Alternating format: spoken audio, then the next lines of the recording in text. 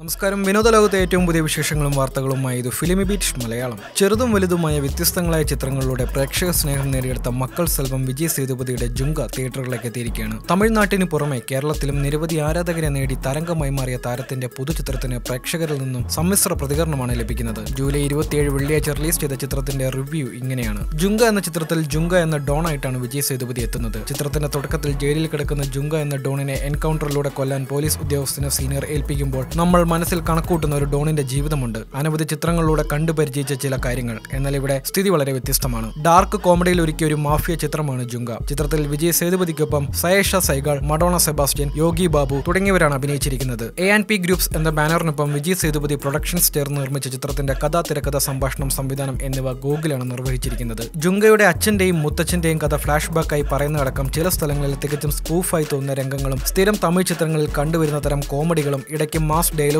ആക്ഷനും ചേസിംഗും റൊമാൻസും എല്ലാം മാറി കടത്തി വിട്ടുകൊണ്ടാണ് ഗൂഗിൾ തന്റെ ചിത്രം ഒരുക്കിയിരിക്കുന്നത്. കഥ ആരംഭിക്കുമ്പോൾ ജുങ്ക എന്ന മെയിൻ കഥാപാത്രം ഒരു ബസ് കണ്ടക്ടറാണ്. തന്റെ അമ്മയ്ക്കും മുത്തശ്ശിക്കുമൊപ്പം താമസിക്കുന്ന ജുങ്ക ഒരിക്കൽ തന്റെ അച്ഛനും മുത്തച്ഛനും ചെന്നൈയിലെ ഡോണുകൾ ആയിരുന്നു എന്നറിയുന്നു. ജുങ്കയുടെ അച്ഛൻ ഡോൺ രംഗയും മുത്തച്ഛൻ ഡോൺ ലിംഗയും തങ്ങളുടെ സ്റ്റൈലിൽ ജീവിതത്തിൽ കിട്ടുന്ന പൈസയിലധികം ചിലവാക്കിയവരായിരുന്നു. അതിനാൽ തന്നെ അവരുടെ സമ്പാദ്യങ്ങൾ ഒന്നൊന്നായി നഷ്ടപ്പെട്ടു. ഈ രണ്ട് വേഷങ്ങളിലും വിജയ് സേതുപതി തന്നെയാണ് എത്തുന്നത്. ഒടുവിൽ അവർക്ക് ഏറെ പ്രിയപ്പെട്ടതായിരുന്നു സിനിമാ തിയേറ്ററും കുമാരസ്വാമി ചെട്ടിയാർ എന്നയാളുടെ പേരിലായി. അമ്മയിൽ നിന്ന് ഇക്കാര്യങ്ങൾ അറിഞ്ഞ ജുങ്ക താനും അറിയപ്പെടുന്ന ഒരു ഡോൺ ആകുമെന്നും കിട്ടുന്ന പണം അധികം ചിലവാക്കാതെ ചേർത്ത് വെച്ച് പഴയ തിയേറ്റർ തിരികെ വാങ്ങുമെന്നും പ്രതിജ്ഞയെടുക്കുന്നു. ചെന്നൈയിലെ കൂട്ടുകാർക്കൊപ്പം ചെറുതും വലുതുമായ കൊട്ടേഷനുകൾ ഏറ്റെടുത്തും നിറയെ പിശിക്കുകയും പതിയെ അയാൾ 1 കോടി രൂപ സമ്പാദിച്ച ശേഷം ചെട്ടിയാറിൽ നിന്നും തിയേറ്റർ തിരികെ മേടിക്കാനെത്തി. പക്ഷേ വലിയ ബിസിനസ്സുകാരനെ വളർന്ന ചെട്ടിയാർക്ക് അതൊരു മോഹവിലയായിരുന്നില്ല. അയാൾ ജുങ്കയെ പരിഹസിച്ച് പറഞ്ഞയക്കുകയാണ് ചെയ്തത്. ചെട്ടിയാരിൽ നിന്നും ഏത് വിധത്തിലും തിയേറ്റർ സ്വന്തമാക്കണം എന്ന് ചിന്തിച്ച ജുങ്ക പാരീസിലുള്ള ചെട്ടിയാരുടെ മകൾ യാഴിനിയെ തട്ടിക്കൊണ്ടുപോകണം എന്ന് തീരുമാനമെടുക്കുന്നു. യോയോ എന്നു പേരുള്ള സുഹൃത്തായ യോഗി ബാബുവുമായി അങ്ങനെ ജുങ്ക പാരീസിൽ എത്തുന്നു. ജുങ്കയ്ക്ക് മുമ്പേ യാഴിനിയെ ഇറ്റാലിയൻ മാഫിയ തട്ടിക്കൊണ്ടുപോയി. തുടർന്ന് മറ്റു വഴിയില്ലാതെ ചെട്ടിയാരോട് യാഴിനിയെ താനാണ് കടത്തിയെന്ന് പറഞ്ഞ് ജുങ്ക തിയേറ്റർ തിരികെ തന്റെ അമ്മയുടെ പേരിൽ രജിസ്റ്റർ ചെയ്യണമെന്ന് ഡീൽ സംസാരിക്കുകയാണ്. ഫ്രഞ്ച് പോലീസും കൂടി പിന്നാലെ കൂടുമ്പോൾ താൻ അകപ്പെട്ട ഊരാക്കുടുക്കിൽ നിന്നും ജുങ്കയ്ക്ക് രക്ഷപ്പെട്ട് തിയേറ്റർ സ്വന്തമാക്കാൻ കഴിയുമോ എന്നതാണ് ചിത്രത്തിൽ പിന്നീട് കാണാനുള്ളത്. ചിത്രത്തിന് പൊതുവായി ഒരു സ്വഭാവമില്ല. ക്ലീഷേ ടൈപ്പ് കഥ അത് പരിഹാസ രൂപേണ കാണിച്ചു തുടങ്ങുന്ന ചിത്രം ഇടയ്ക്ക് ആക്ഷൻ ത്രില്ലറായി മാറുകയാണ്. ശരിയായ ട്രാക്കിലേക്ക് ചിത്രത്തെ എത്തിക്കുന്നതിലും വളരെ പ്രയാസപ്പെട്ട് തട്ടിക്കൂട്ടിയതായാണ് കാണാനായത്. ജുങ്കയുടെ ആദ്യ കാമുകിയായ തെലുങ്ക് പെൺകുട്ടിയുടെ വേഷത്തിലെത്തിയ മഡോണ സെബാസ്റ്റ്യൻ സത്യത്തിൽ ചിത്രത്തിൽ ഒരു അധികപ്പറ്റായിരുന്നു. കഥയിൽ ഒട്ടും പ്രാധാന്യമില്ലാത്തതും പ്രേക്ഷകരെ എന്റർടൈൻമെന്റ് ചെയ്യിക്കാൻ കഴിയാത്തതുമായ ഇത്തരം ചില രംഗങ്ങൾ തുടക്കത്തിൽ തിരികെ കയറ്റിയത്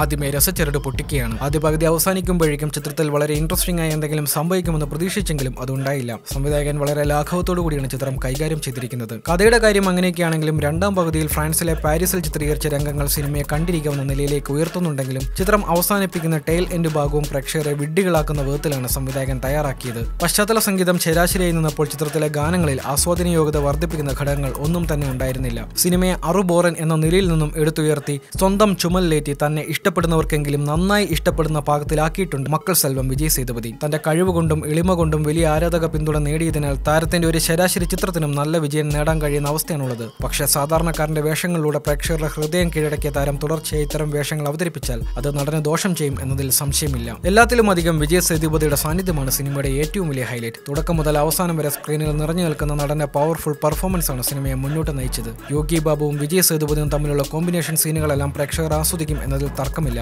പ്രത്യേകിച്ച് പാരീസിൽ എത്തിയതിനു ശേഷമുള്ള രംഗങ്ങൾ, സംഘട്ടന രംഗങ്ങളും ചേസിംഗ് രംഗങ്ങളും ചിത്രത്തിന് ഒരു പരിധിവരെ ഗുണം ചെയ്തിട്ടുമുണ്ട്. നിങ്ങൾ വിജയ് സേതുപതിയുടെ കട്ട ഫാനാണെങ്കിൽ ചിത്രം കണ്ടിരിക്കണം. നടന്റെ പെർഫോമൻസ് മാത്രമല്ല ഗെറ്റപ്പും വളരെ ആകർഷണീയമാണ്. യുക്തിയോ അല്ലെങ്കിൽ ശക്തമായ കഥയോ നോക്കി മാത്രം സിനിമയെ വിലയിരുത്തുന്നവർ തിയേറ്ററിന്റെ 7 അയലത്ത് പോലും പോകേണ്ടതില്ല. ഒഴിവു സമയത്ത് അമിതമായി ഒന്നും പ്രതീക്ഷിക്കാതെ കാണാൻ ശ്രമിച്ചാൽ അത്ര നിരാശ നൽകാത്തൊരു ചിത്രമാണ് ജുങ്ക. ഒരു മുഴുനീള വിജയ് സേതുപതി എന്റർടൈനർ. കൂടുതൽ വിനോദ വാർത്തകൾക്കായി ഫിലിമിബീറ്റ് മലയാളം സന്ദർശിക്കൂ, സബ്സ്ക്രൈബ് ചെയ്യൂ.